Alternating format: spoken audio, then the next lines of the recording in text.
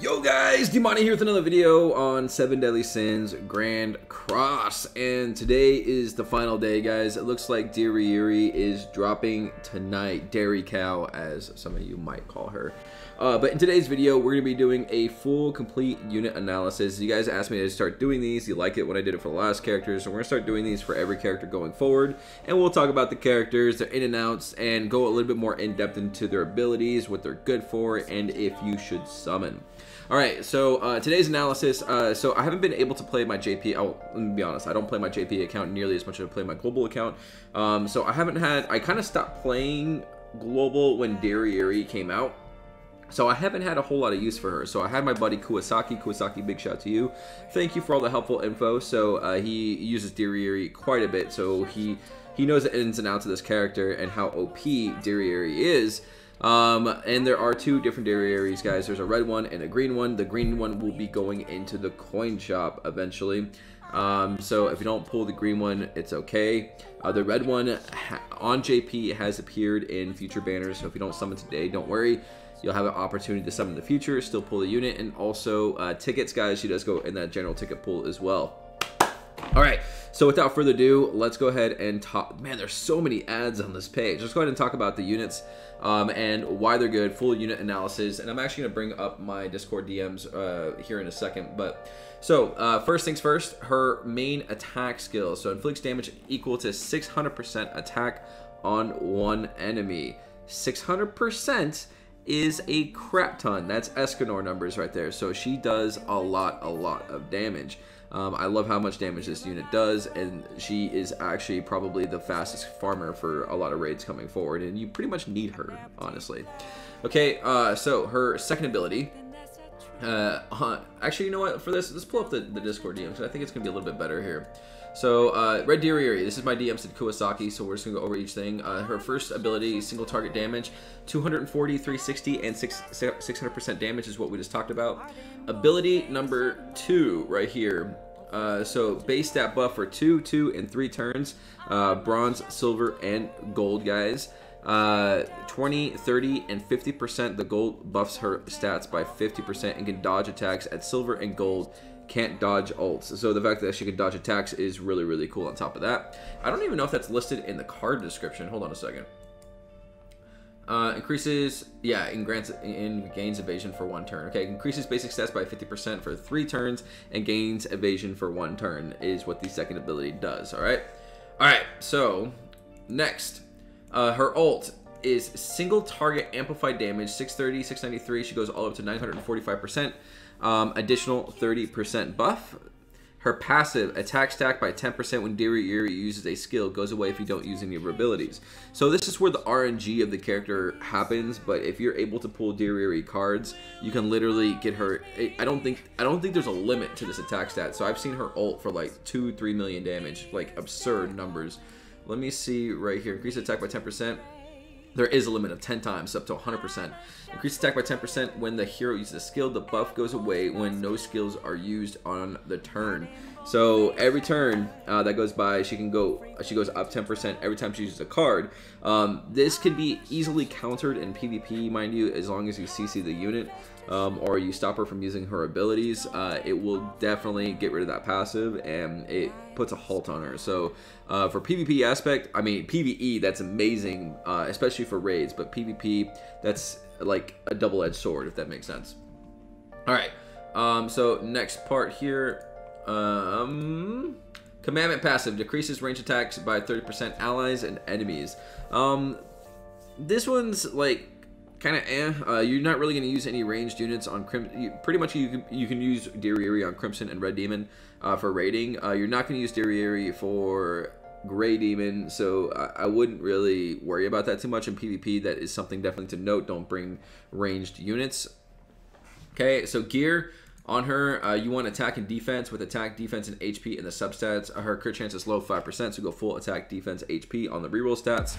I mean, if you want CP, run HP defense, but for awesome numbers, I already have an attack, defense, HP set made for her for when she comes out. She should be getting a UR gear set as well when she drops, so I'm hoping that's the case. But I will definitely be URing a full set of 8 attack and defense gear for Derieri. That's how much I like the unit. And plus she's naked like all the time, so there's that. Okay, what she's good for: ungeared and geared PvP, red demon, crimson demon, farming to an extent because AI never uses her stat buff unless you switch it to defense. I did not know that, so that's a good point that Kuwasaki pointed out. Pros: she's a nuker. Her passive lets her stack attack buffs, so you get tons of damage and demons and guild bosses. Oh, I never even thought about using her for guild boss. Rank 2 stat buff lets her dodge abilities just like the SR Aaron. She can basically solo bosses by herself, and I've seen the numbers, guys. She does insane damage. She is a staple on Crimson and Red Demon. She basically replaces Slater, replaces Demon Melee, like that good, okay? So if you raid a lot, this is kind of like what determines like if it's a summon or not for you. If you raid a lot and you like to like grind out this events, you need Derieri, okay? All right. So cons: counting her is pretty easy in the beginning. Stun, petrify, freeze, attack assuming those can stop her in her tracks. But at the moment she has a silver buff, it's kind of tough to stop her because she dodges all attacks. She's a glass cannon, so low HP but high attack. Reminds me of Jericho quite a bit. Overall, she's a really solid unit to have. High damage. Her buff ability is really good, especially for PvP. If you want to get, if you want to test damage on her, she's the one to do it with. Great with UR gear and at high SA. Mine's at 5.6. 10-star JP only use. I should have read that first. She hits like a dump truck. So she's an amazing unit. She's gonna do a ton of damage. If you like big PP numbers, she's definitely the unit to have. All right. She's on part 2 of the ticket. So if you don't get her now, she'll be in the part 2 GSSR pool. We mentioned that.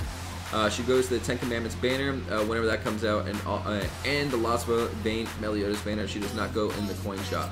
So this is not a coin shop unit. The red one is not a coin shop unit. I repeat, I get this question a lot. The red one is not a coin shop unit ever. Well, not yet on JP, okay? Like, I know sometimes they throw random units at us at the coin shop, but never been in the coin shop at all. All right, so let's talk about Green Derieri.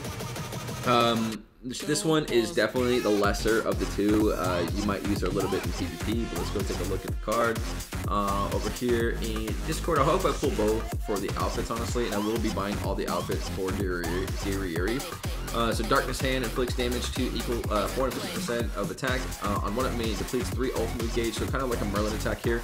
The one thing I do like about this though, on her bronze, she still depletes 1 ult move gauge. There's not many units that do that, so I like that aspect of the Green Derieri. So second ability, Leap Shock inflicts damage equal to 150% attack on she's AoE and fills ultimate move gauge, so almost like Escanor, you know, like on the silver, but it's an AoE attack, so it's a little bit different. Combo Star inflicts amplified damage equal to 630. Okay, amplified damage dealt 3%. Buff on self. Damn. Okay, Selfish Power. Ultimate move gauge will not be filled when enemy move skills applies when entering the battle. That's stupid for PvP. It's a stupid annoying. It's only for enemies too, so it doesn't hurt yourself. Her commandment decreases the damage dealt by ranged attacks of allies and enemies in PvP by 35%, so the same commandment ability as the red Derieri. The passive is quite different. That and Mon Speak together, it's kind of weird that they work together that way.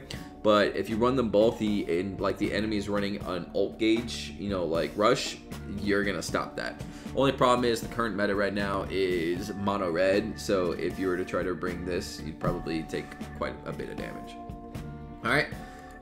So let's see what he said about Green Derieri. The ins and outs of her: single damage, we got that. Ult gauge, single target, amplified damage. Okay, passive, ult gauge won't fill enemies' cards. Commandment. Alright, so we talked about all this stuff. What she's good for is ungeared and geared PvP, so almost basically a PvP unit. Kuwasaki says, pro, she can be useful in PvP and tough in PvE fights. You can use her with Mon Speak's commandment in PvP. We just talked about that. And it'll be a nightmare. Prevents ultimate move gauge from filling through skills use in PvP. Applies in both allies and enemies when entering battle. Overall, she doesn't stand out too much. Good kit for PvP, so if you grind PvP pretty hard, she's one to be considered picking up. She is a coin shop unit, so if you get red Derieri in the first multi and you don't plan on SA6ing, I would just stop summoning. Red Derieri is what you're going for. This unit is a coin shop unit. I'm hoping I don't pull the green one. I'm hoping I pull the red one. My budget right now is probably up to about 500 gems in order to try to pull red Derieri. I'm not sure what else is going to be on the banner. But yeah, guys, that's pretty much the gist of it. Let me know in the comments what you think of the full unit analysis. Let me know if you're summing or not, if you're saving for Lost Vein, well, because she returned on Lost Vein. I want to know what you guys' overall opinions are. Yeah, light it up in the comments, guys. I love you so much, and thank you so much if you subscribed, and thank you for watching the video. See you in the next one.